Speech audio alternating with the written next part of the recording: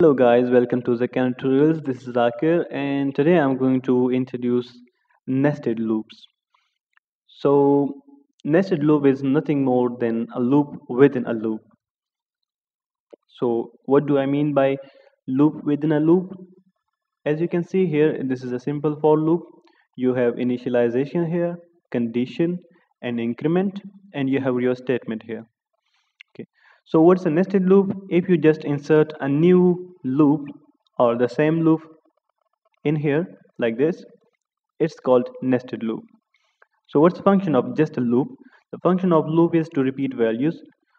What will this main loop do? It will repeat this loop as well as it will also repeat its statement. So I'm gonna explain this thing by an example. Okay, I need to write the program. So I started a program. Okay, and in this tutorial I will show you how to make a two-dimensional figure in C. As you can see here, this is a two-dimensional figure with stars and three lines, but how can you write a program in order to create this kind of image on your screen? So let's declare some variables. I'm going to declare two variables because we will be having two different loops. Now I'm going to write my main loop. So my main loop for using I variable, I'm initializing it with 0 value and I'm giving it a condition and I'm incrementing it with I++. Okay, so here I am going to write my statement just to show you that how it works, and new line character. Okay, as you can see, I executed the loop and I got 5 lines. I got 5 lines in here. So let's insert a new loop and then we will see that how does our nested loop work.